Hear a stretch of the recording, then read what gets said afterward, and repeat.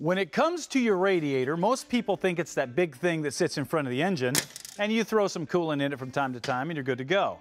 Well, maintenance is important, but there are some indicators that that radiator will give you when it's about to go out.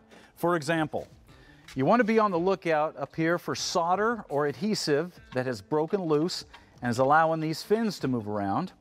Also, you want to be looking for some of this green residue. That's a great indicator that there's some antifreeze that's leaking down these seams.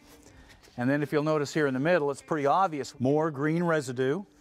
And then here at the bottom, you can see we have rust, which is a great indicator that this thing's about ready to give up the ghost. Now, a lot of people will look at this and go, you know, I'm going to wait, watch my temperature gauge, and when it goes up, then I'll replace it. Man, don't do this.